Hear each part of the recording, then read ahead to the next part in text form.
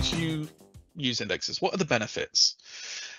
So it obviously, it drastically improves the performance of your reads. When you're selecting data, when you're joining data, indexes are fantastic at giving you massive speed benefits, as you can see from the previous demos, the previous data I've shown you. If you do indexes correctly, you'll get much more efficient use of disk and I/O and memory, all of these other systems which maybe your problem, maybe the network guy's problem, but you can make everybody's life easier by doing indexes properly. Yeah, we've talked about unique indexes. You can force your data integrity through there.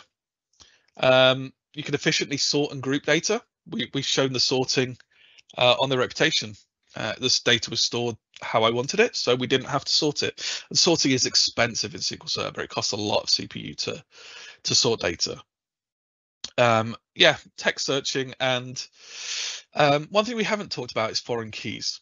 And what a foreign key, I'll briefly cover it in case people don't know. You've got table A, which is a list of orders. And then table B is a list of warehouses that may be fulfilling the order. I don't want to be able to insert data into my orders for a warehouse that doesn't exist.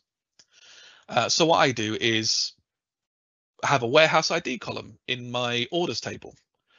And then I want to point a foreign key to my warehouses table to make sure that that warehouse exists. If not, it'll throw there and go, no, you can't create an order for a warehouse that doesn't exist. Now, what happens behind the scenes is SQL Server will go and do a scan of the warehouses table and look for this value. And when it finds it, it'll return it. Grand. Now, if there's no supporting index, we're scanning that entire table because SQL Server just doesn't know whether it exists or not until it checks all the records. If on the warehouses table, we created an index on the warehouse ID, then we've got statistics for that. We've got a histogram. It's much better. It'll go and it'll find the result much faster than doing a full table scan. Even better if you can have it unique. Warehouse ID in the warehouse table is probably unique. That'll improve efficiency even more. So indexes can give you benefits that are outside of just reading the data. When you're inserting data, it can force the foreign keys to just perform much better. There's other examples, but that's a great example. There are some gotchas and some drawbacks to indexes. If I've got a table which has 20 columns and I've got 20 separate indexes, I index every column. What I'm going to have to do every time I insert some data to that table, I have to insert to every index, which also contains this data. So instead of doing one insert onto the table, I'm doing an insert onto the table and also inserting into 20 additional indexes. This is a problem that we see a lot with over-indexing, and we'll talk about that in a minute. But it can, because you have to write to multiple places, it can degrade your write performance slightly. It's often greatly balanced with a great read performance, but more indexes doesn't come free. There are some things to think about when we talk about write performance. I've mentioned maintenance, and there's a few things that you should do as part of your maintenance. Later on, I'll suggest a maintenance solution, and we'll talk about that. But the problems you want to fix with maintenance is over time, your data is going to get fragmented.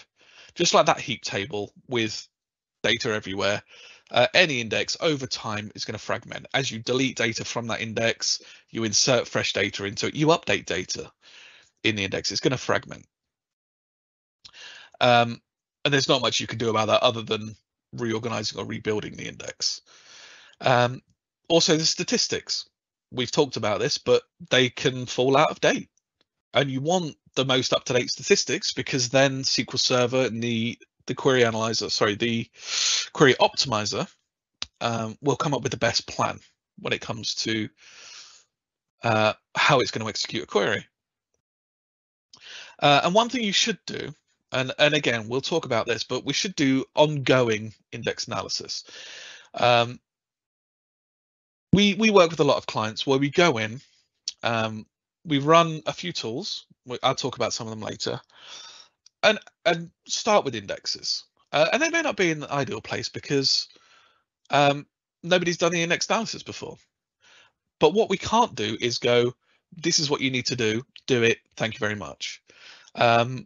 We either do it ourselves or we work with the clients to revisit, do another index analysis in a month, in 2 months, in 6 months. Because index requirements change, your data will evolve. Chances are the queries that you're writing against the SQL Server will change, will evolve. So it's an ongoing process, index analysis.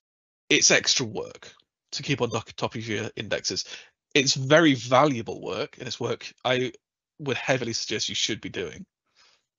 But it is time out of your day. And extra disk storage. If you create, every time you create an index, it creates a copy of the data that's stored in your table. If that's a large field, then you're creating a copy of a large field. That takes extra disk. Now, nowadays, that's not so much of a problem. Disks are cheap when you think about your SQL Server licensing costs, your memory costs. If you're in the cloud, your hosting costs. Disks are relatively cheap and relatively fast nowadays. But you are causing extra storage requirements when you're creating these indexes.